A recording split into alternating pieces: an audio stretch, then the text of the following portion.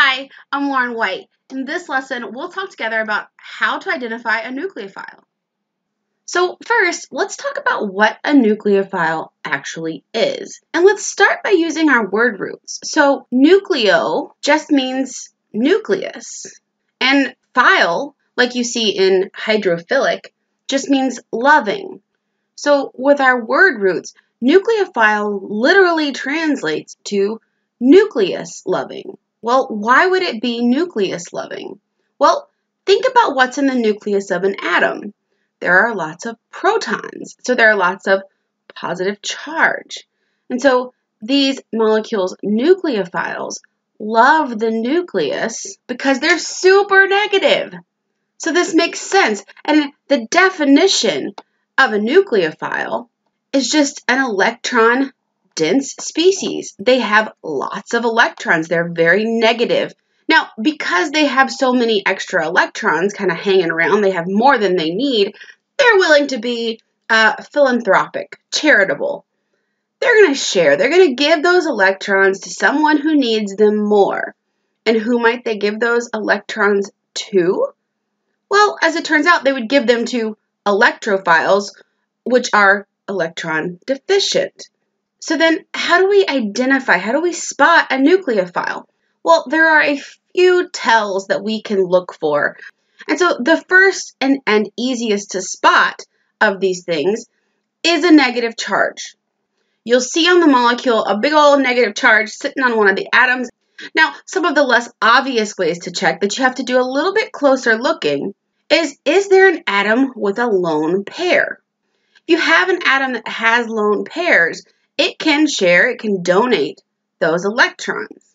Finally, a pi bond. So think back to Gen Chem that when we have a single bond, we call that a sigma bond.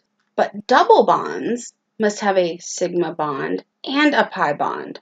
Triple bonds need a sigma bond and two pi bonds. So what we're talking about here, when we look for a nucleophile, we're looking for a double or a triple bond because it has more electrons and it could share those around. So let's do some examples to make this a little bit more clear.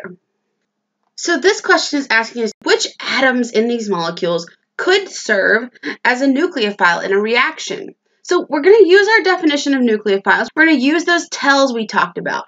So let's start with A. Look at that. Easy to spot. There's a negative charge on that carbon. That always to us means that this could serve as a nucleophile. Now, why do we have the lithium positive there? Well, don't let that throw you off. But just keep in mind that when we add this to a reaction, we would add it as one big molecule that would then ionize in solution to give us a lithium plus and our negative nucleophile. Let's try B. Do you see any negative charges? Nope. All right, so let's move to our next step. Do we have any atoms that would have lone pairs? Well, it might be hard to see because it's not shown in this diagram, but oxygen actually does have two lone pairs. And so it will certainly be willing to donate some of that electron density as a nucleophile in a reaction. Now, let's look at part C. Don't let the big molecule scare you. It's no big deal. We can handle it. We're going to go through our steps. I don't see a negative charge. That's okay though. So next step, are there atoms with lone pairs? Well, you should notice the oxygen, and we just talked about oxygen, is going to have two lone pairs on it. But is that all? Well, no. Our nitrogen atom will have a lone pair, but now we have two nucleophilic centers in this molecule. Let's check our last tell though. Are there any pi bonds? There are. In fact, since we see this double bond, we know that that double bond could also be a nucleophilic center. In a later video, you'll discuss how to decide which one of these is going to be able to react.